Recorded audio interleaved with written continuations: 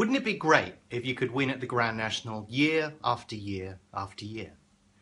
40 runners, impossible race to pick a winner, and yet it is possible. Not only is it possible, but you can also win regardless of who goes on to win the actual race itself.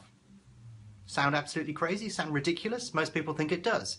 But it is actually possible, and if you want to learn out how, just wait a few seconds, listen to this video, and when you have done that, download a copy of Bet Angel and give it a try yourself. BBC Radio Bosch at 25 minutes to 11. Well, you need to be on Planet Zog not to know that it's Grand National Day today. But a man from Hook maybe has solved all our problems, because Peter Webb has developed a scientific approach to gambling which he believes guarantees you a win. There are 40 horses running today in the big race. Can he really get us a winner? Peter has developed this software, but Peter, welcome to the programme. Thank you for coming in. Good morning. Where did you get this from, and was it originally applicable to the financial markets? Yeah, the concept was when you look at financial markets, you look at a graph and you can see the price of a stock rising or falling, mainly falling it seems over the last few years. And when you look at the price of horses, for example, in the national or any other race, people try and anticipate if it's got a good chance of winning or if the horse looks good. And the same sort of principles can apply if you can anticipate. You're basing it not on any knowledge of horse racing, jockeys, weights, distances, anything else like that, just on assessing what the public perception is. Yeah, although sometimes, for example, if a horse is sweating up or doesn't look very comfortable before a race starts, then its price will get bigger. So you can put as much of racing into it or as little as you wish, really. But basically the concept is... There's an old economic principle, is there not? I mean, I'm vaguely trying to remember my first arts economics lectures a long time ago, that I think they call it the pretty girl pageant syndrome, which is, it's not necessarily the prettiest girl in the lineup that the judges will vote for, but the girl that they think the public perception is of the prettiest. Yeah. That's what you're actually saying. Yeah. You're being driven by the price, which in turn is driven by the racegoers who place their money. Essentially, yeah. So, but they may know more than you do. Yeah, but what we do is we buy and sell effectively the odds. So if we think the price on something is going to get shorter and shorter, then we can... Are you actually doing that in the Grand National? Yes, and I've started already. I started first thing this morning. So what's your best? So you're doing a bit of spread in there as well? Yeah, you know, if we think there's going to be a lot of interest around sea bass, so we'll be keeping an eye... That's because Katie Walsh is riding it. Correct, yeah. Everybody, you know, it would be a nice story, wouldn't it? We sent off 8-1 favourite and finished fourth. Yeah. You know, that's the way it works, isn't it? But if we think that people are going to start backing sea bass because of all of the media interest that happens this morning, then we can back sea bass at a high price and sell it back at a lower price and net the difference between the two. Right. Now we're at the kernel of your system. Yep. Your system is not necessarily to pick a winner. Correct. So people should be aware of that. But it is a foolproof system, as Peter has now explained, whereby if Katie Price's horse is now, I don't know, it might be 12-1. If Peter and his system think that it's going to go lower, what do you do?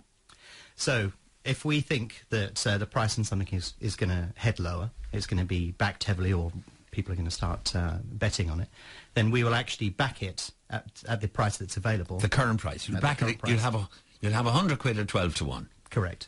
And then when the price starts to come in, then we will lay it back into the market and net the profit between the two prices. So it goes into 8-1 for argument's sake, and you say, if this horse wins, I now have £1,200 in my kitty. So I tell you what I'll do. It's 8-1. Why don't you have a bet with me at 10-1? Yeah, so, I mean, we can do something really clever, which is we can actually then, if we've made a profit, can spread the profit across the rest of the field. So when the National starts this afternoon, we would have identified several horses that are getting shorter in price or getting longer, and then we would have locked in a profit on that and then spread it across the field. So when the National starts this afternoon... You can't lose. I can't lose. I would have won money already. No matter what happens. Whatever happens. When that race starts, I can sit back and...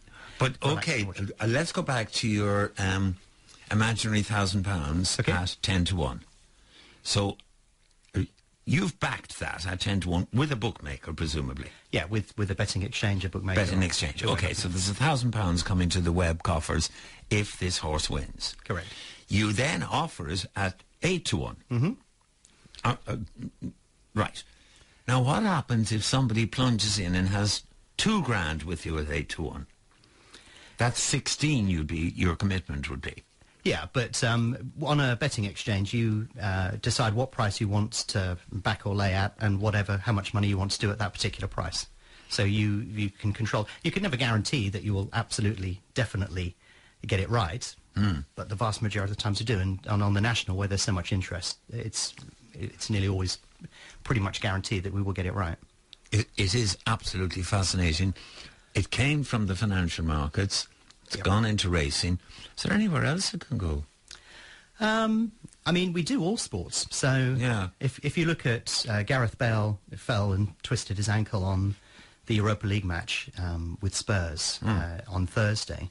So my immediate thought turned to this Saturday in the match against Everton and expected the price to adjust to reflect that injury and the fact that Bale wouldn't be playing.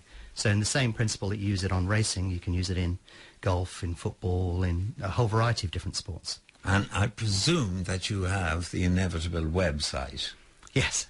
That people can look at this phenomenon. There'll be a lot of people out there who they wouldn't be rude and say, oh, this is all gobbledygook, but they might quite understand the principle. I'm not even sure that I sort of understand it myself because I've been hanging around for so long. But what's the website? If you visit betangel.com... BetAngel? BetAngel, yeah. Right, we'll find it all there. And that explains all of the detail on how it works and how to do it. Peter, thanks very much indeed. It's an intriguing prospect.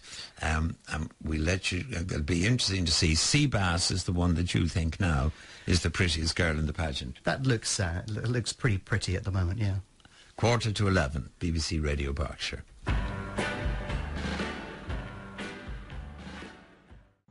If you're interested in learning more about BetAngel, visit betangel.com and download a free trial today.